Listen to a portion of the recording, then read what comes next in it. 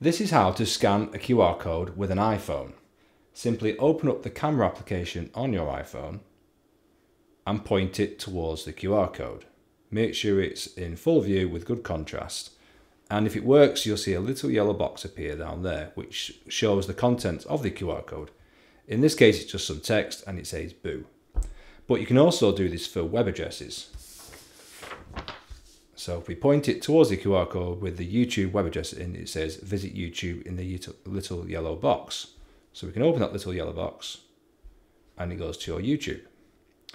If for some reason we don't see the little yellow box that appears when you try and scan a QR code, simply go to your settings,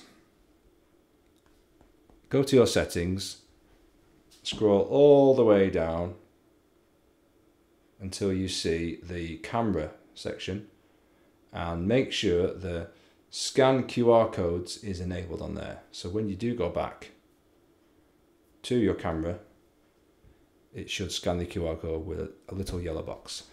Thanks for watching. If this video helped you, please like and subscribe, and I shall see you in the next one. Bye.